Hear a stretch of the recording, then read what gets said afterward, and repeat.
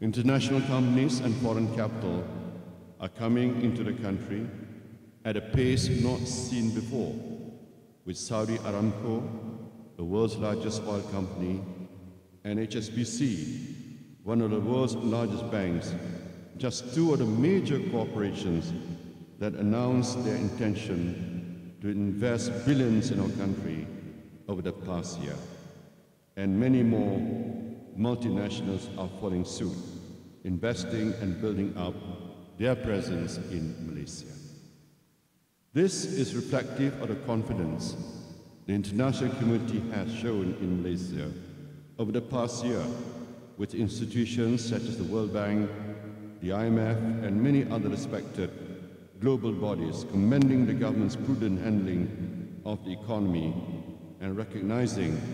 that its resilience and competitiveness have been built up for the good of the Malaysian people. The Prime Minister was speaking at the launch of Demi Idaman Sdn Bhd's certified gold bars in the federal capital by the Sultan of Selangor, Sultan Sharafuddin Idris Shah.